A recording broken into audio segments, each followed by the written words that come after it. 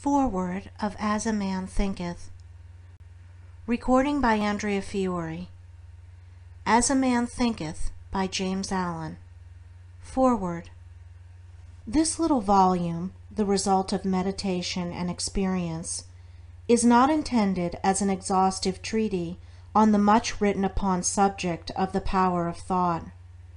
It is suggestive rather than explanatory, its object being to stimulate men and women to the discovery and perception of the truth, that they themselves are makers of themselves.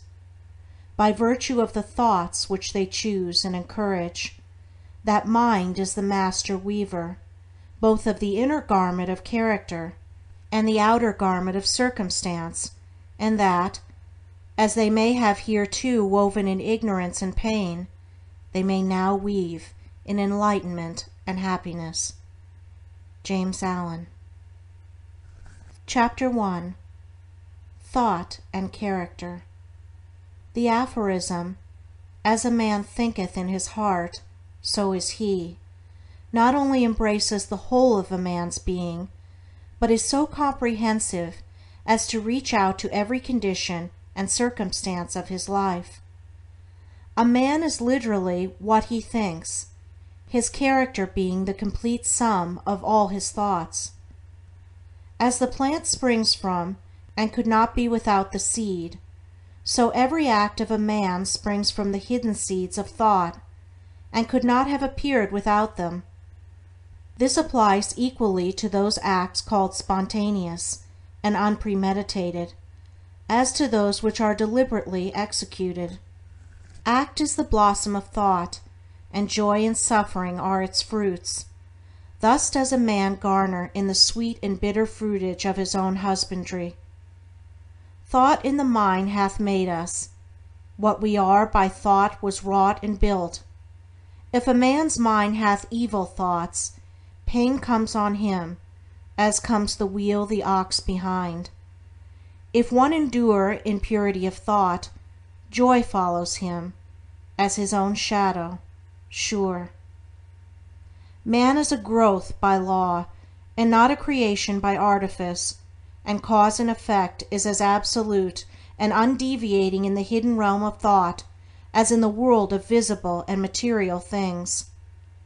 A noble and godlike character is not a thing of favor or chance, but is the natural result of continued effort in right thinking, the effect of long-cherished association with godlike thoughts. An ignoble and bestial character, by the same process, is the result of continued harboring of groveling thoughts. Man is made or unmade by himself. In the armory of thought he forges the weapons by which he destroys himself. He also fashions the tools with which he builds for himself heavenly mansions of joy and strength and peace. By the right choice and true application of thought, man ascends to the divine perfection. By the abuse and wrong application of thought, he descends below the level of the beast. Between these two extremes are all the grades of character, and man is their maker and master. Of all the beautiful truths pertaining to the soul, which have been restored and brought to light in this age, none is more gladdening or fruitful of divine promise and confidence than this, that man is the master of thought, the molder of character, and the maker and shaper of condition, environment, and destiny. As a being of power, intelligence, and love, and the lord of his own thoughts, man holds the key to every situation, and contains within himself that transforming and regenerative agency by which he may make himself what he wills. Man is always the master, even in his weakest and most abandoned state, but in his weakness and degradation he is the foolish master who misgoverns his household. When he begins to reflect upon his condition, and to search diligently for the law upon which his being is established, then he becomes the wise master, directing his energies with intelligence, and fashioning his thoughts to fruitful issues. Such is the conscious master, and man can only thus become by discovering within himself the laws of thought, which discovery is a total matter of application, self-analysis, and experience.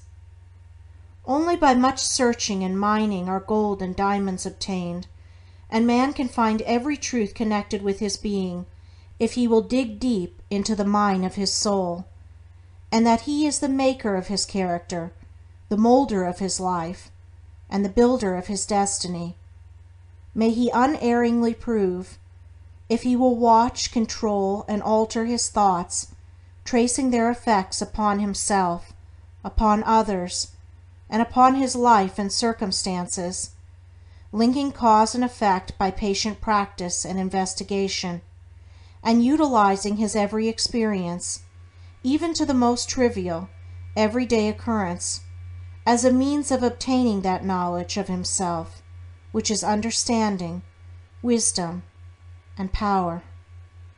In this direction, as in no other, is the law of absolute, that he that seeketh findeth, and to him that knocketh it shall be opened. For only by patience, practice, and ceaseless importunity can a man enter the door of the temple of knowledge. End of foreword and chapter 1. Recording by Andrea Fiore.